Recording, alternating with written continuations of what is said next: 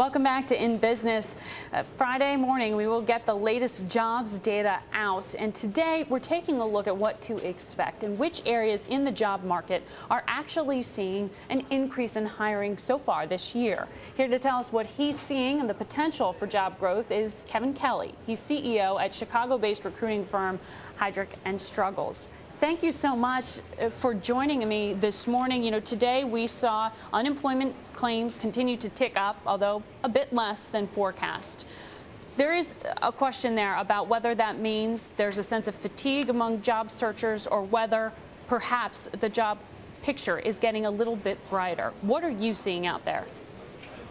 Well, it's definitely getting brighter, Margaret. What we've seen actually the end of the third quarter last year was an increase in recruiting in a number of sectors, not only financial services, but across life sciences, across some parts of consumer goods, and again, the alternative and renewable energy space as well. Coupled with that, we've also seen a renewed emphasis on succession planning at the CEO and board level. Mm-hmm.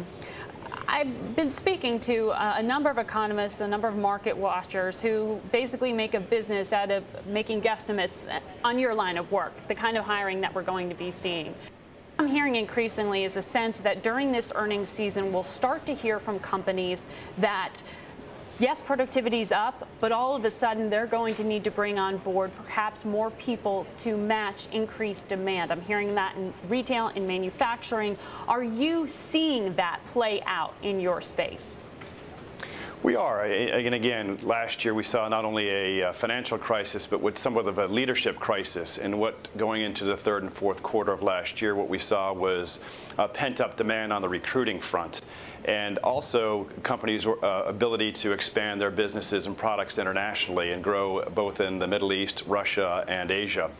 Simultaneously, what we're seeing is a lot of interest in the U.S. markets by Russian companies, by Chinese companies, by Indian companies who are looking at this as a once-in-a-lifetime opportunity to grab great talent in market share here in North America.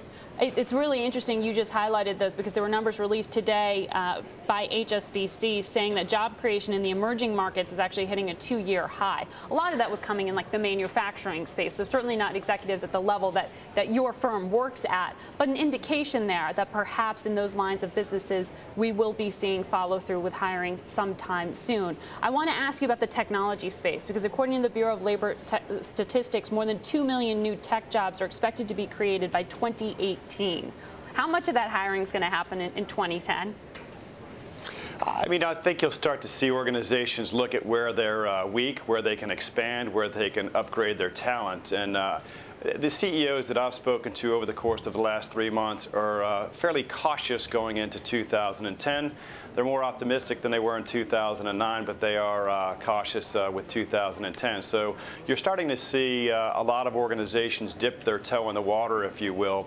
And there hasn't been a lot of hiring the first 6 months of 2009. And again, that pent-up demand I mentioned has really built up. And organizations need different types of leaderships to get them through the next 12 to 18 months versus the last 18 to 24. Does this pickup mean that you can go back to perhaps charging higher fees from the people who are seeking your services to fill those executive slots? No, and at the end of the day, we're just trying to build sustainable leadership teams, not look at getting a higher fee. In fact, most of the time we are capped, particularly across the board in the areas in which we operate. So, you know, higher fees aren't something that you see with an increase in recruiting. It's more of the supply-demand issue out there as more organizations try to go and increase their global exposure.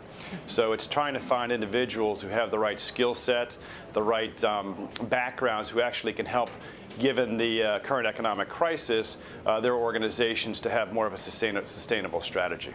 With such a large pool out there, presumably just with the unemployment rate at 10%, how do you find that right candidate right now? Well, it depends again on what the individual organization is looking for. So, you know, it takes a lot of time and a lot of sifting. There is a lot of candidates out there. And when organizations come to us, they're not saying, hey, listen, find us a particular individual to fill a gap. They're saying, help us win, help us build a business that we can be proud of over the next 3 to 5 years. And what we've found through our research at Heidrick Struggles is that when individuals don't succeed in organizations, it's not because they're not the most brightest smartest or the most intelligent. It's mostly because from the cultural standpoint, they're not fitting with the organization. So we tend to focus a lot on the assessment, on the development of individuals, more so than just providing a CV. And that's what Heidrick Struggles does. We focus on more of the leadership advisory component of making sure that individuals fit and stay with an organization for a longer period of time.